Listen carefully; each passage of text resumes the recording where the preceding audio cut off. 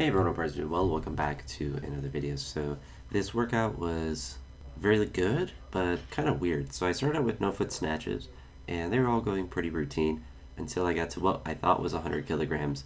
And you'll see me kind of laugh and look at the right side after, and that's because I put the 10 pounds on the left side, but not on the right side. So it made it only 210, so what, like 95 kilos.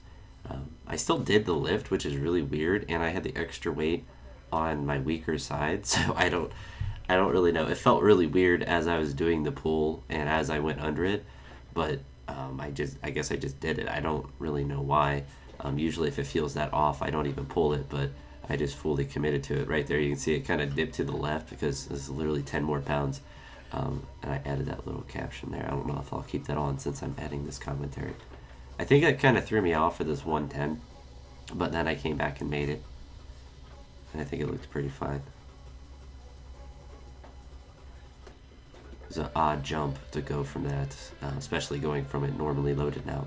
The 120 was good. I believe my best ever no foot is 125, or at least something close to that. It's hard to like have a specific number for that because sometimes one of my feet will kind of slide or move out and it won't be like a true no foot, but something around there. 120 is always good to get in that complex. I then wanted to do some clean front squat jerk, and you'll see something very funny happen once I get to 143. So I went from here to 111, and this felt fine. It's just kind of sore when I was doing the cleans of these, like my quad tendons. So they weren't really feeling that great clean-wise, and jerks are feeling all right. But I think I mentioned in a previous commentary, my jerks have been kind of feeling not technically good. So I was really focusing on just that full extension of the legs and just trying to be explosive on the jerk.